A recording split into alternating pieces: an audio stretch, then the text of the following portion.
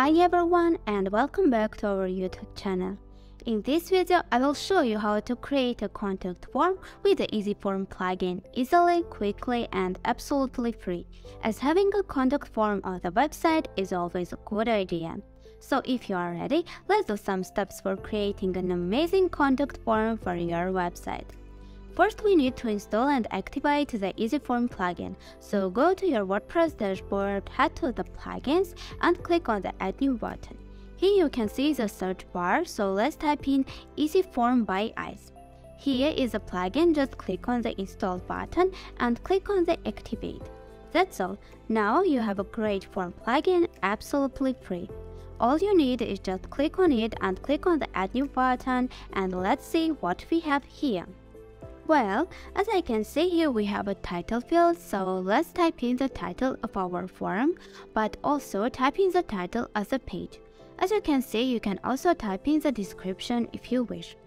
Now, let's do some changes to the first field by clicking on it.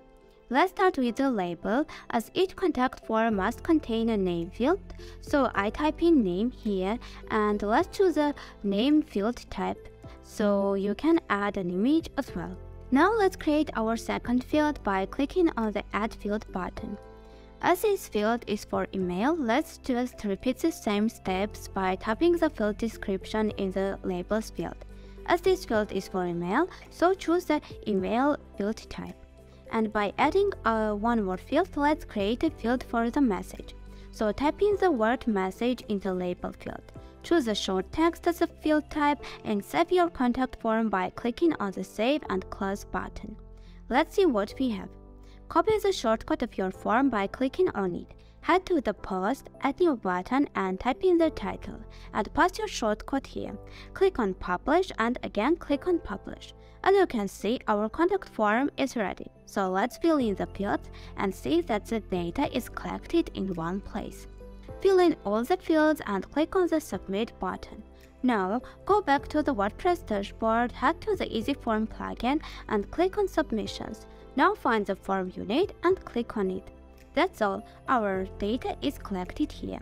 Since we understood the simplest way to make a contact form, let's go to our form and see what other useful and interesting features this plugin offers us. Well, let's start from the emails field by clicking on it. As you can see, this plugin allows us to add a placeholder and also the default value.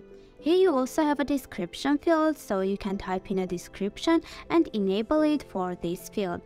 Here, the only additional feature is to enable the confirmation feature, so the user should verify their email.